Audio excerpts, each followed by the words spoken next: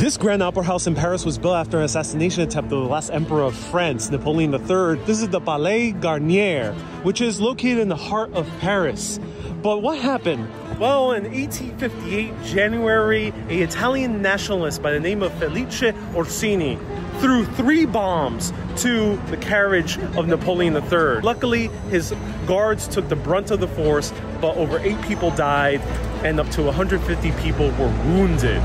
So Napoleon III demanded to build a new Grand Opera House. This opera house had to have a specific personal secret carriageway so he can enter into the opera house. Charles Garnier, who was an unknown architect at that time but very talented, built this up, and they named the opera house after the architect, Garnier. This is one of the best places you can visit in Paris. It's gorgeous.